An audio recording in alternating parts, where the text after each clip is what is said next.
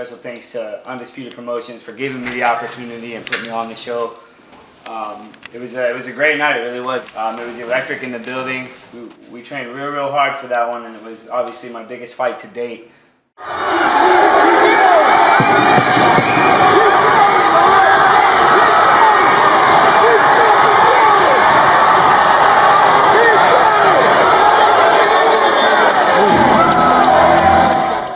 It meant an awful lot to me to put on a show and come away with a victory in front of my home crowd.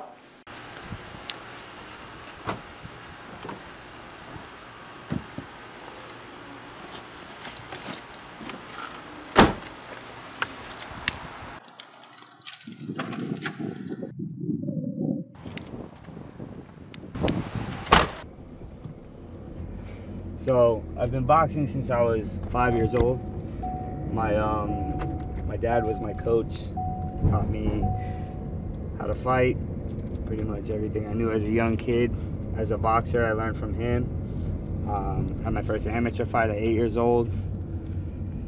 Did that for 10 years, had just under 100 fights. You know, we traveled across the country and went everywhere as a team and as a family, and it was really great. I mean, it was some of the best times of my life. It was hard, you know, my dad was hard on me, but it made me the fighter I am today.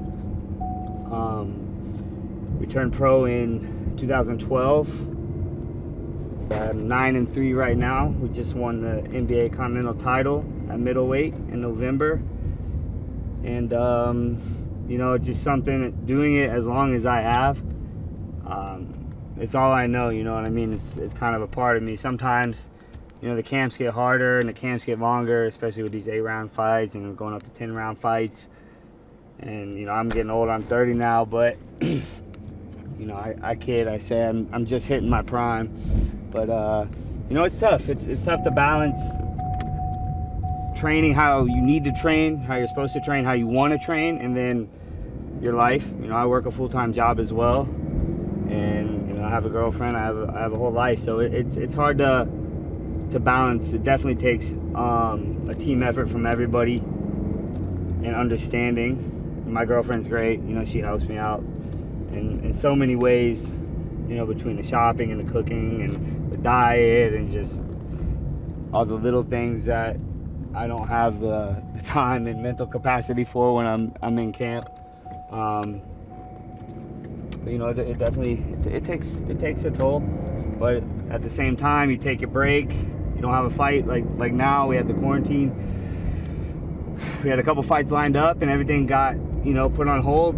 And that's when you really realize that you miss it.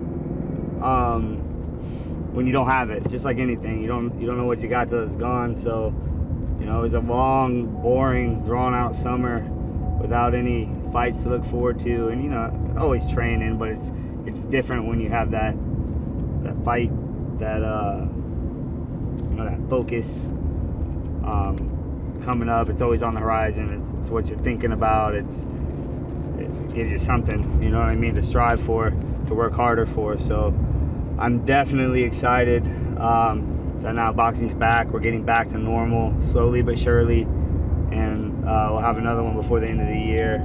We're aiming for November, so just getting started with that, and definitely can't wait.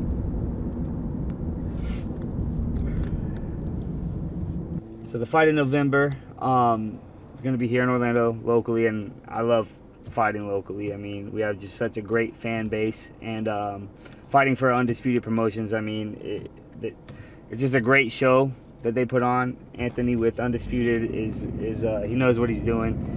He does a great job throwing a show, putting on a show.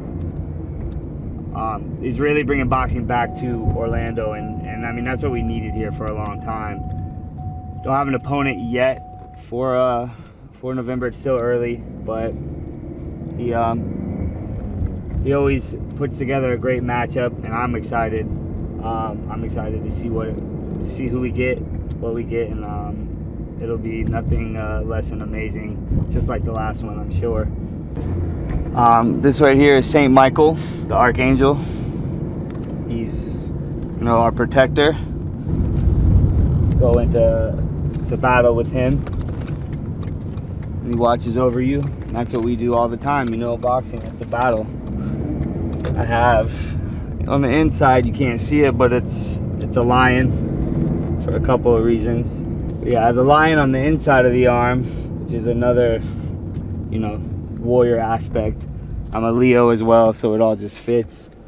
I have here, I'll show you later, but it says it's better to live one day as a lion than 100 years as a lamb.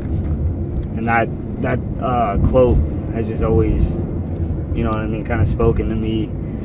So many people go through life, don't do the things that they want to do, don't take the chances that they want to take for whatever reason.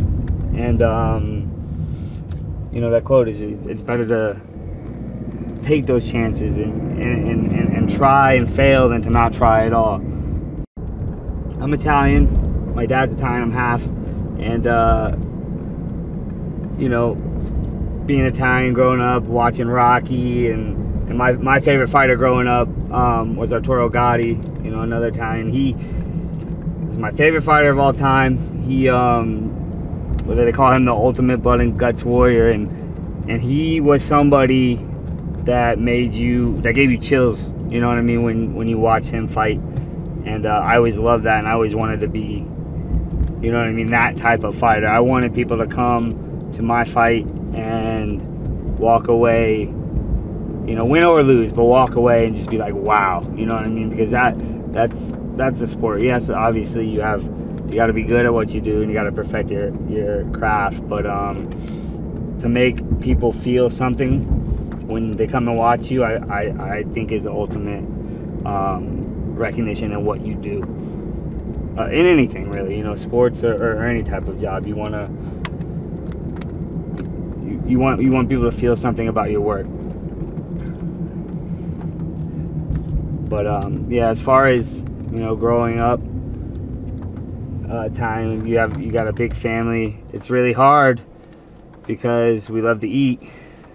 We love to eat pasta, and it's a terrible thing to go through, you know, 6-7 weeks of camp and not be able to have any pasta or any sauce. So that in itself is one of the more trying things in camp to me. There's a place that I go to. I can't go there a lot, but I would go there every day if I could. Once I'm retired, I'll go. It's Stasio's over off Robinson, and Italian place, and they make the best sandwich. It's called the package. It's some meatballs, Italian sausage, cheese, sauce. It's beautiful, but it's probably like 3,000 calories. So I can only eat that maybe 2-3 times a year, but I consider it a treat, you know. Food's a big deal to Italians.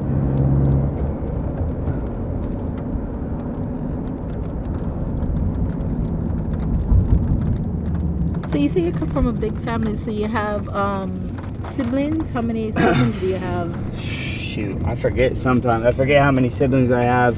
I got a sister, 4 brothers. See, forgot, lost count. And you know, a bunch of cousins, and then we had, you know, I got a couple of them that it's just like, you know, Italians always say, oh, this is my cousin Vinny or my uncle Jimmy, you know, but they're your friends, the people that you grew up with. Got another brother, Alan. He's, you know, we're not blood related or anything, but he's my brother. You know, I knew him. We grew up boxing together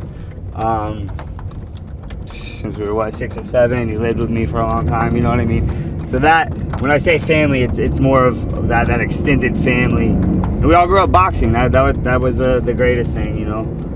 My brothers, my sister, even she was really good back in the day. So everything we did growing up was very family oriented, and then, you know, half the family is the boxing team anyway, so it was nice. You know, like I said, those years were some of the best years.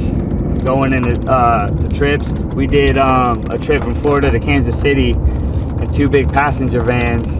You know, that it was just an adventure. You know, flew out to Cali for a week for like the National PAL back in the day, and it was fun. It was a lot of fun, and everybody was good. You know, that's really all we did. We boxed, and you know, just played sports, boxed, and hung around each other.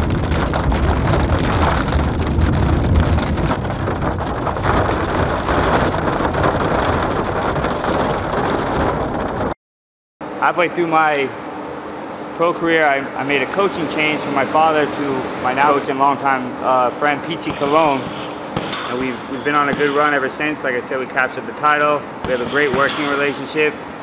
He's family to me, and I owe a lot to him. I owe just as much to him as I do my father. They both have taught me everything I know.